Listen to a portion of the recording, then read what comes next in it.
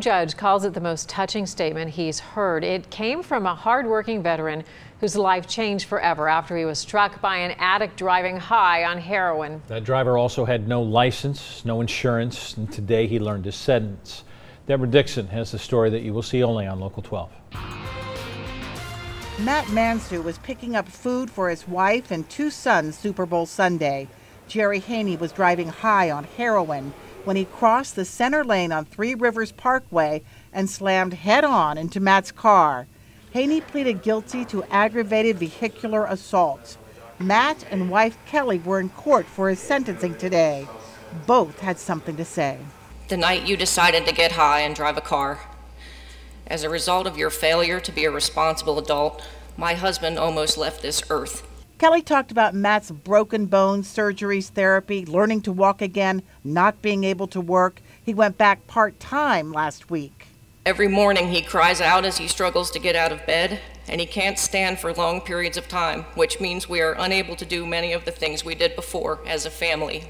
Then there are the medical bills, hundreds of thousands of dollars, because Haney wasn't insured, and the concussion that changed her husband. His cognitive skills are off. He doesn't think and speak the same way he did before the wreck. Matt talked about his sons. The autistic one is confused about why the families changed.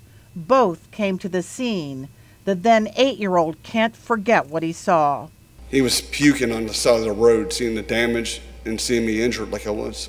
And my children were going to have to at some point see a therapist for psychological needs. Judge Patrick Dinkelacher called the statements touching. Visualize a 9-year-old, 8-year-old puking at the side of the road makes me sick to my stomach right now. The judge said he had to consider Haney's guilty plea, then sentenced him to 4 years in prison. During that time, this Air Force veteran will try to get better. I don't know if physically I'll be able to be the old Matthew, but I hope that I can get back my sense of humor and be a little less guarded. Kelly told Haney, in spite of the pain he's caused the family, they will stay strong. Deborah Dixon, Local 12 News.